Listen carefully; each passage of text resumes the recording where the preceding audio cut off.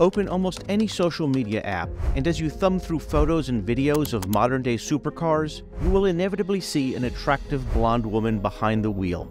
Odds are, that's Supercar Blondie, a celebrity car blogger who in only a few short years has become an overnight automobile sensation, creating her own vehicle media empire, which between Facebook, Instagram, TikTok, and YouTube has gained her nearly 100 million followers. Supercar Blondie is regularly seen getting cozy with the world's most exotic multi-million-dollar super vehicles, from, say, a $5 million Bugatti Mistral Roadster to a Lamborghini Revuelto hypercar, or even marveling at some of the rarest classic cars in the world. It seems that there's not a day that goes by that this car fan isn't getting to be a kid in an automotive candy store, watched daily by more people than there are in New York, Los Angeles, Miami, Canada, and Spain combined.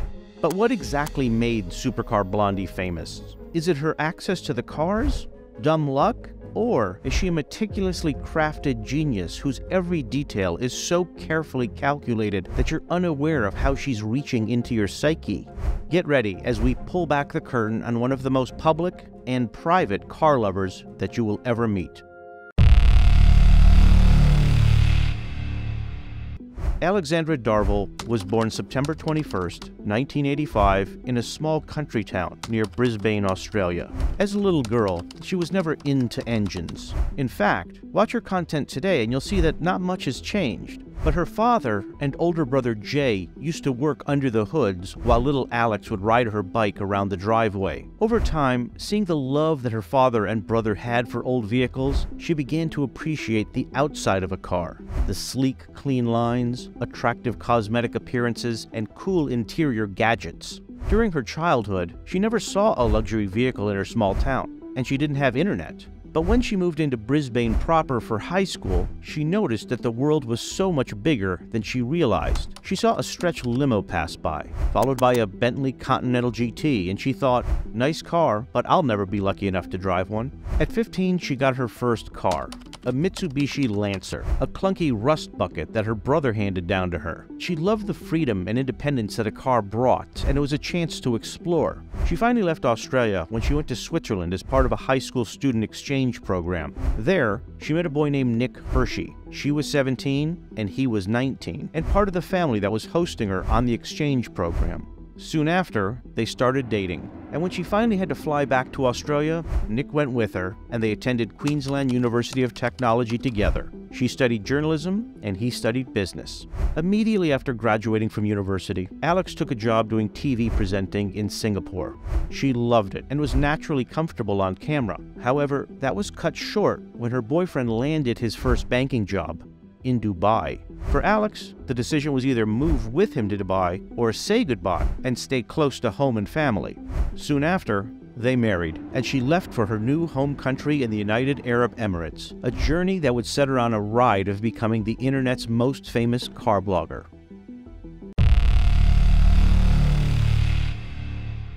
First, Alex hated Dubai. The city is predominantly Muslim, and it was a culture shock for a small-town girl from Australia. Besides her husband, she knew no one, and she missed home, especially her younger sister Kate, who was her best friend growing up.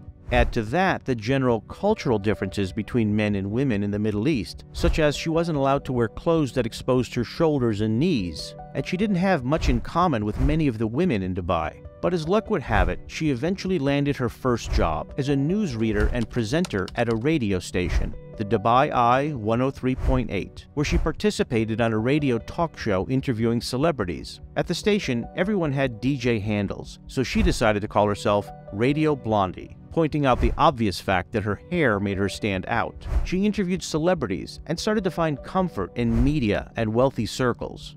The UAE is the third richest country in the world because of its diverse economy that is supported by the oil, technology, trade, transportation, tourism, and financial sectors. As a result, Dubai is known for its extreme wealth. It's so wealthy that there's a joke that the poor people drive Rolls Royces. So for all these years, Alex was surrounded by the finest cars money could buy, and in some cases so luxurious and so rare that money alone can't buy it. During her 5 years on the radio, Alex would sometimes cover live events, and she would always choose anything car-related, recalling her early days hanging with her father and brother while they worked on engines. She made appearances at car shows, test tracks, and other general car press announcements. As much as she enjoyed these things, the male-dominated car culture always made her feel on the outside. As a result, she was constantly objectified by men who saw her as a Barbie doll and not a serious journalist. At first, Alex didn't mind. An attractive Australian woman in Dubai who was media-savvy, comfortable around wealth, and could hold her own with the men worked to her benefit. But eventually, the subtle and not-so-subtle lack of respect started to get the better of her. She would suffer in silence for many years from the derogatory marks thrown her way because she was a woman, and with no close family or friends to turn to, she told no one,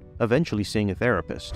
But as difficult as it was, something good would one day come out of hanging around male-dominated car events, and it would change her life. One day, an executive working at Bentley asked her if she wanted to borrow one of their cars for the weekend. He hoped she might talk about it on her radio show the following week. Alex had never driven one before and agreed to take it for a spin. So she borrowed a brand new Bentley Flying Spur, around $250,000, and took it on the road for the weekend. And she loved it.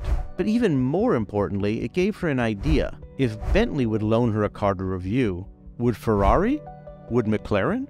She decided to call many of these car makers in the Dubai area, and surprisingly, they obliged. And that's where fate stepped in. Like many people on social media, they document the good things in their life. A fancy vacation, an exotic meal, and of course, driving an expensive car. Alex put on her TV face and spent the weekend filming and talking about the McLaren 650S on her Instagram profile. At the time, she only had 300 followers, but after that McLaren social media post, she suddenly gained 0 followers. However, she still kept on posting her cool car videos on social media. It wasn't that she was trying to go viral, but she wasn't trying not to go viral either.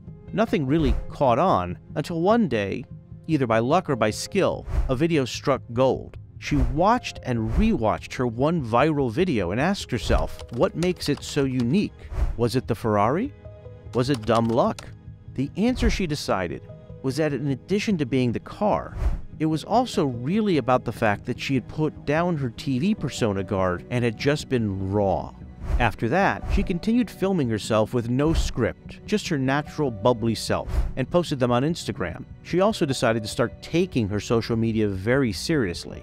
She later said, I felt like I had 2 jobs, one full-time radio show and the other uploading car content to my social media feeds. Over time, her 300 followers became 50,000. And that's when she started getting approached by car brands. So in a big leap of faith, she quit her day job at the radio station and changed her media name from Radio Blondie to Supercar Blondie.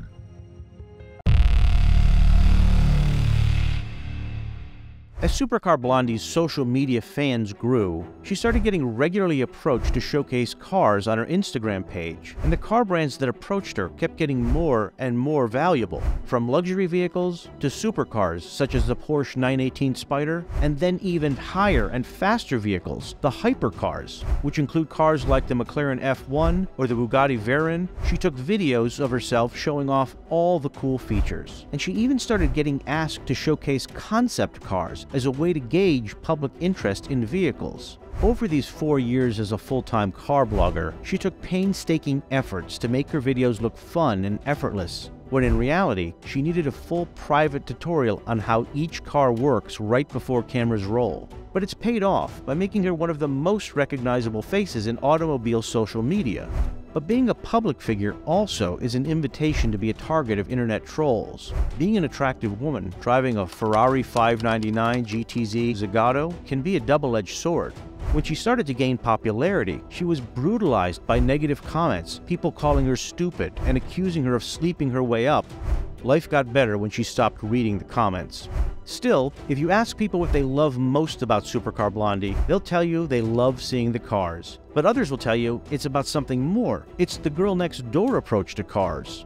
Fans want her to talk about the engines, but Supercar Blondie is the first to tell you that she likes to take a cosmetic approach to the cars. And the public agrees. As more and more brands handed her the keys to high-end cars, she would just appreciate their look and feel and features and interiors, and people connected to it. She didn't need to be a gearhead, she needed to be a fan of high-end luxury supercars, a calculated risk that is paid off in the world of car aficionados who can smell when she doesn't know what she's talking about.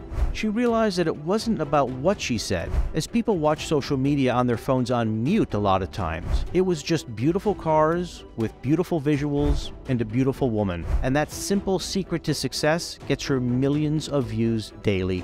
And she leans into all the latest advancements in car engineering, designs, and technology. With a recent shift towards electronic vehicles, she is the first call a brand makes when they want to announce a new electric model.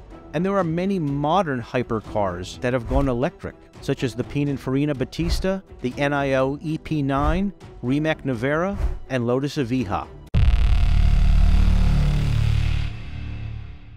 What started as a one-person operation has now become a full-fledged media empire with dozens of employees and her own building with her name on it.